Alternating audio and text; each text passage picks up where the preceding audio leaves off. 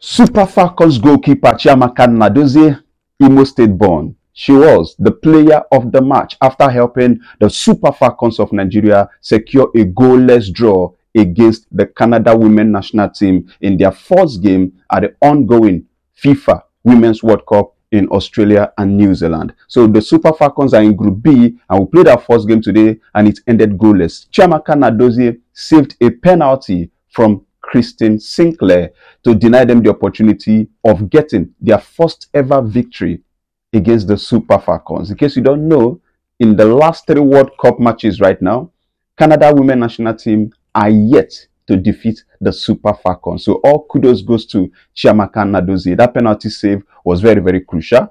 Francisca Odega was guilty. In the second half, early in the second half, she upended her opponent, and that's how we considered a penalty. But thanks to Chiamaka Nnadozie, and what a heroine performance it was. Not just the save alone, she made a lot of saves to make sure that the Super Falcons have a point going into the next game. Yes, the next game is against Australia. Australia women national team, they defeated Debutant, talking about Republic of Ireland, 1-0. So which means they are the only team that have 3 points in that group.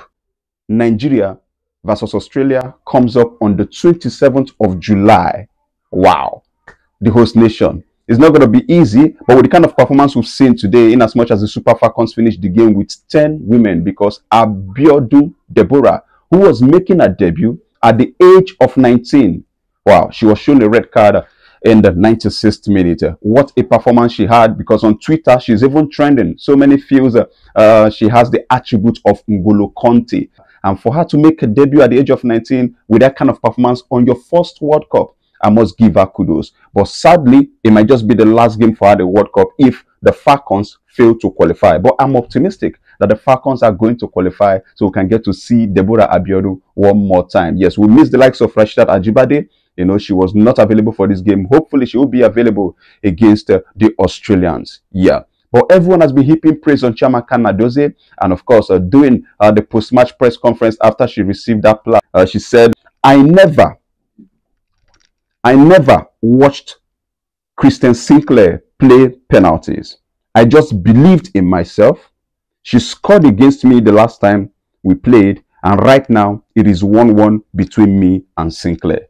Yes, that's what she said after the match. How about our coach, Randy Waldom? Come on, Chiamaka Nnadozie, I think she is one of the young best goalkeeper in the world. That's the kind of accolades you churn out when you put up a heroine performance, and we say more of this. We're looking forward to that.